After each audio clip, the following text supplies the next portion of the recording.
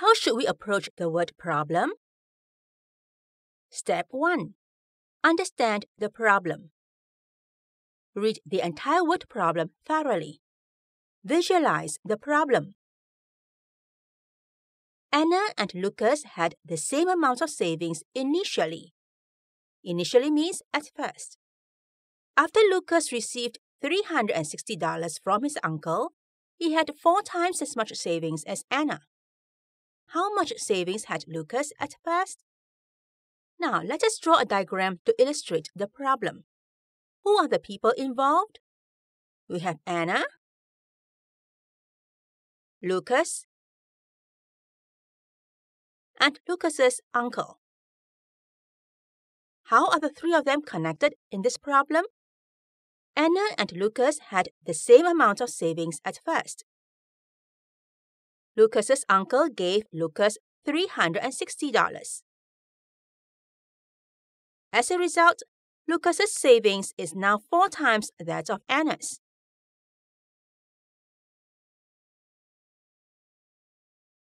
We are to find the amount of savings Lucas had at first. Now that we have understood the problem, let's proceed to the next step. Step 2. Devise a plan. Choose a suitable method based on the relationships among known and unknown quantities. From our diagram, we can see that there is a comparison of 2 quantities, Anna's and Lucas's savings. We can draw a comparison model to illustrate the relationship between these 2 quantities and use it to solve the problem. From our diagram, we can see that both Anna and Lucas had the same amount of savings initially. So we can represent Anna's savings as 1 unit, Lucas's savings also as 1 unit.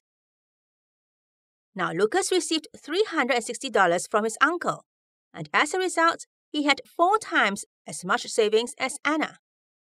How do we reflect that in the model? We should add 3 more equal units so that the amount of savings Lucas has is now 4 times that of Anna's. Note that this also shows that Lucas's savings is 3 units more than Anna's. Now the amount received was $360. Where should we indicate $360? Well, we had added the 3 equal units. So we use a curly bracket to indicate that 3 equal units are a set as they represent $360. Now what are we to find? We are to find the amount of savings Lucas had at first or initially.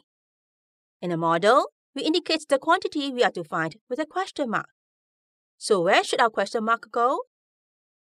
It should be here. Now that we have devised the plan, let's proceed to the next step. Step 3. Carry out the plan. Work out the solution as planned.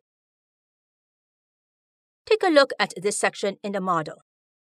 We can see that 3 units are equal to $360.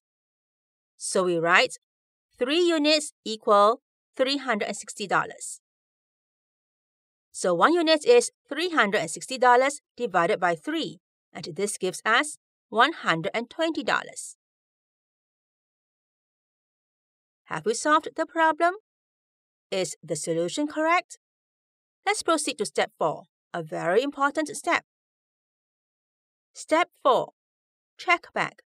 Verify the result or answer. Let's verify our answer. We are told that Lucas and Anna have the same amount of savings at first. That means Anna should also have $120 at first. Let's check that out. After Lucas received $360 from his uncle, he would have $120 plus $360. This is equal to $480.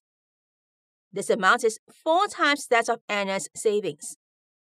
So, Anna's savings would be $480 divided by 4.